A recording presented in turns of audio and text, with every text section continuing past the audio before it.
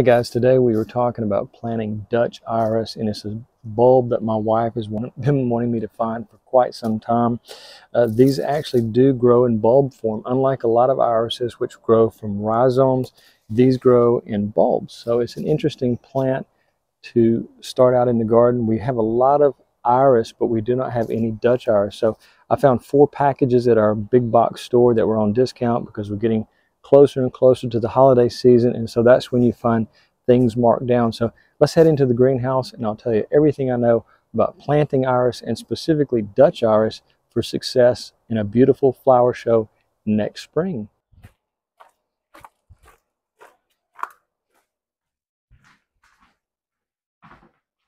So guys, a couple of facts about Dutch iris is they thrive in full sun, and the other fact that's equally as important is they really need an extremely well-draining soil. So if you're planning on putting your Dutch iris in an area that may not drain properly, you need to do a little water test in your soil. Dig a hole that's about 1 foot wide and 1 foot deep, fill it with water, and if it's not completely drained in 30 minutes, then that's probably not the ideal place to start your Dutch iris. Again, you want well-draining soil.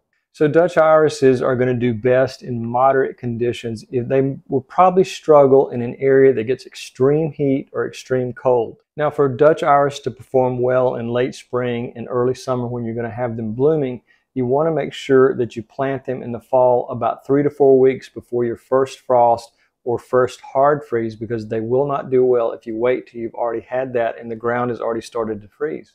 So guys, I wanted you to be able to see these bulbs because they are in great condition. They're very plump, very firm, no signs of rot or decay in them, and that's what you're looking for. When you're buying Dutch iris bulbs, you want to make sure they have this yellowish brown color and there's no evidence of rot in the bulb themselves. So just remember, take a close look at them and make sure they have this appearance, because you want them to look healthy and ready to go for next year's flowers. So guys, Dutch iris is an incredibly beautiful plant, and so along this video for a while I'm going to show you some incredible pictures that I've collected along the way to show you how great they are and maybe inspire you to planting some of your own. Towards the end of the video is where I'm going to go through all the steps in planting in pots and things that you make sure that you need to make sure you do. So guys, wherever you plant your Dutch iris, you want to make sure that you choose a location with at least 6 hours of sunlight daily, and shade can be a enemy of those flower blooms, because if it's too much shade, that's going to hamper the blooming of your Dutch iris. So just remember, you want that full sun as much as 6 hours a day, or a lot more than that, 8 or 10 hours a day. So just make sure that your Dutch iris stays in full sun for maximum blooms. And when you plant your Dutch iris, you want to take into consideration these are going to grow to about 3 to 4 foot tall. So if you have other plants that are growing in front of them that are going to get taller, they're going to crowd out and you won't be able to enjoy the flowers, especially if they're shaded or hidden by your other plants. Now, some of your taller Dutch irises, you may want to consider staking them to keep them from falling over. And also, if you live in a windy area, that's probably going to be a necessity to prevent any wind damage. Now, Dutch iris likes the soil to be a little bit on the acidic side, 6.0 to 6.5, and I always recommend using your pH monitor so you can know exactly what type of soil pH you have to ensure optimal growth. So guys, if you have really heavy clay soils, you're going to want to amend that with some compost, peat moss, and mix that in there quite a bit. Also, sand would be a great way to improve your drainage. Just remember that, again, Dutch iris really wants to be standing in well-draining soil. Now, you can also add bone meal and blood meal to your soil and just mix it in there for an organic solution. If you're really wanting to boost your blooms, I always recommend Schultz Bloom Booster, and you wanted to cultivate that into your soil about 12 to 14 inches deep. Now, I prefer planting these in a pot, but also if you're planting them in a raised bed, you're going to want to make sure that you add a lot of what I call soil conditioner. It's from the big box store, and it's basically just ground up pine bark, and that will help reduce the issue with weeds competing for your Dutch iris for those nutrients. So about a 1 to 2 inch layer of that shredded pine bark is going to help slow down weeds, hold in moisture, stabilize the soil temperature, and make your Dutch irises perform much better. So guys, I'm going to show you a little trick I always do when I put holes in the bottom of my planter. I always recommend buying planters in the fall because that's when the big box stores and the other discount stores are often wanting to liquidate a lot of their pots. This pot was normally $10, 50% off at one of our dollar type stores, and it's really a bargain when you think $5 is probably about what they paid for it. So I'm going to drill some holes in the bottom, probably 6 to 8, and I'm going to stop talking so I don't talk over the drill.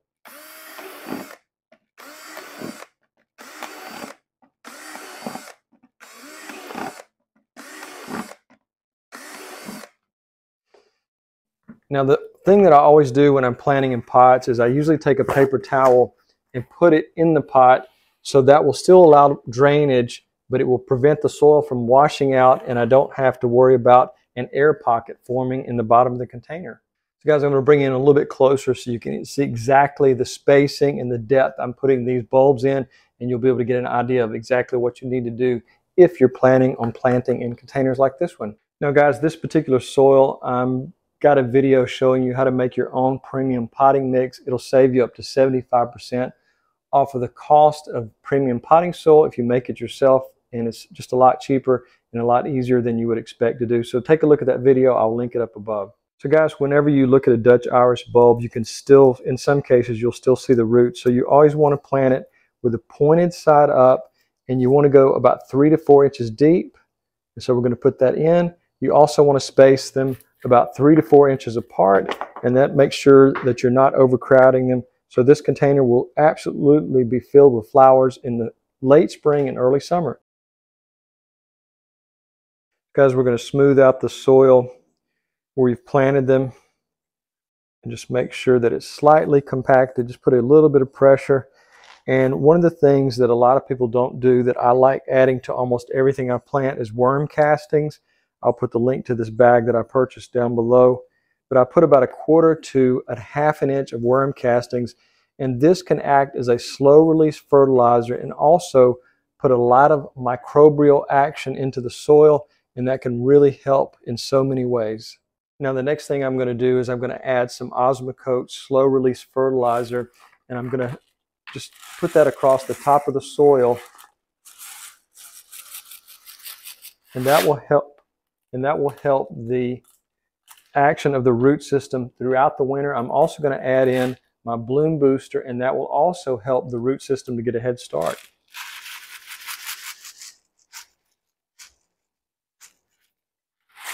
Now I'm also going to add some bone meal, just a dusting on the top of the soil, and I'm going to carefully blend this together before I put in my mulch. And so just kind of put a light dusting all the way around. This is going to also help us with our phosphorus and act as an organic fertilizer. So I'm going to take a small root hook and just kind of mix that into the soil and try not to disturb the bulbs, and just help that to about 1/4 to 1/2 inch, so just to get that mixed into our worm castings and the very top layer of our soil, and that will definitely help our Dutch Iris bulbs get a head start next spring. Now the reason I left about 1 inch gap from the top of the pot is I want to bring in this soil conditioner, which basically is just ground up, very finely ground up pine bark, and this will discourage weeds, help regulate the soil temperature, and also prevent any frost damage to the bulbs since they're only a few inches from the surface. So they will be out in the cold to help go through that process of chilling, which will allow them to start blooming when we first get into that warmer weather of late spring and early summer.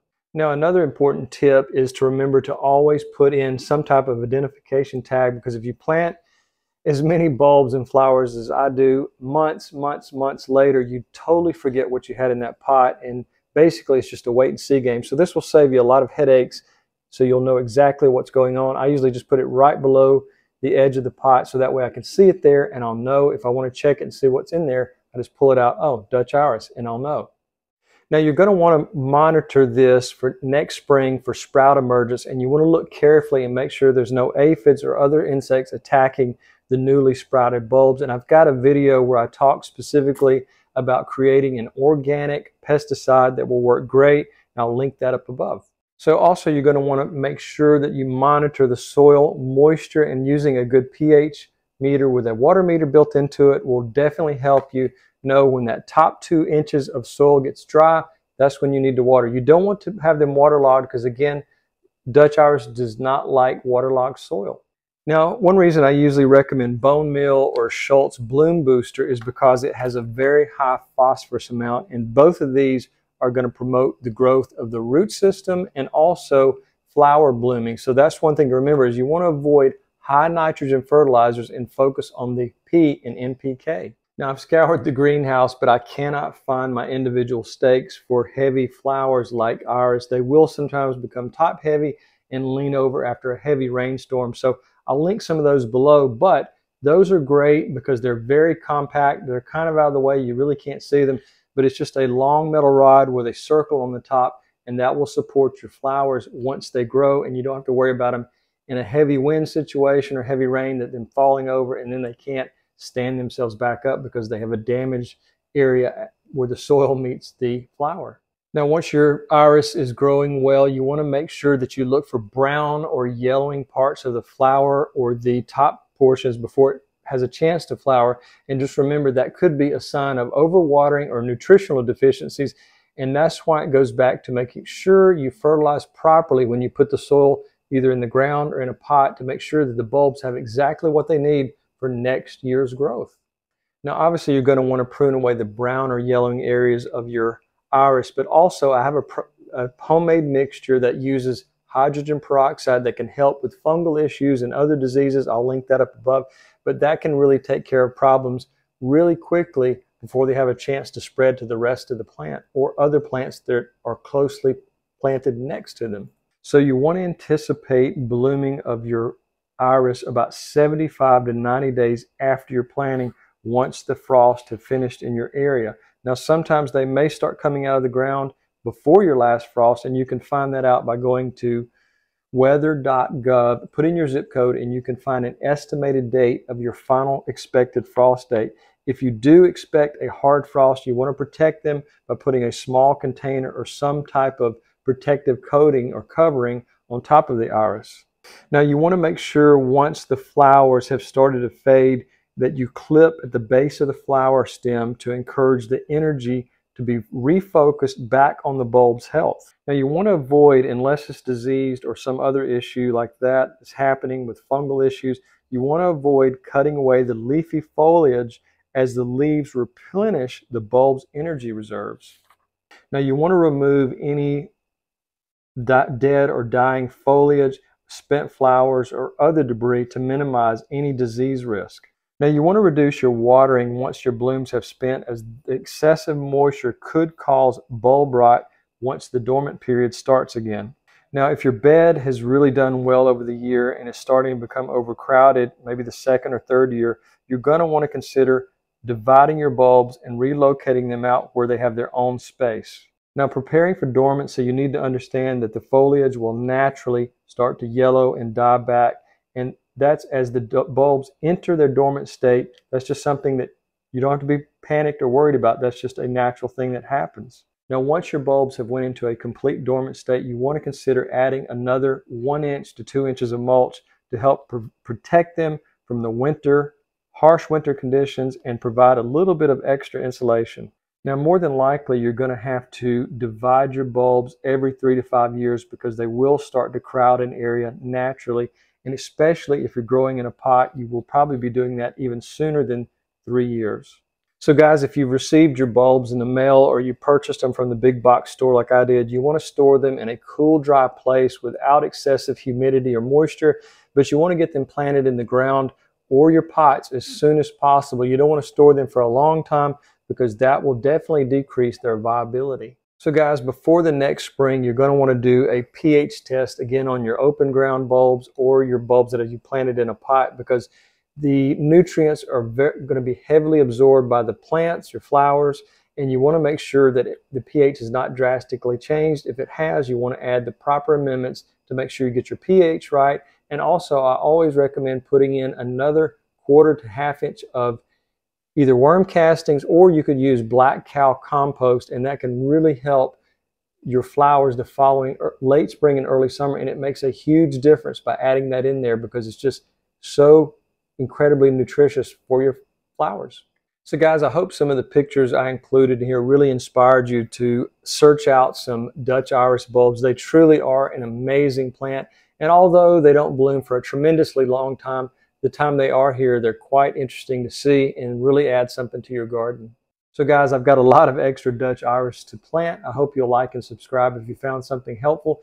And I really appreciate every subscriber, viewer, and everyone that leaves a comment. If I left something out or there's something you want to add, please leave it down below.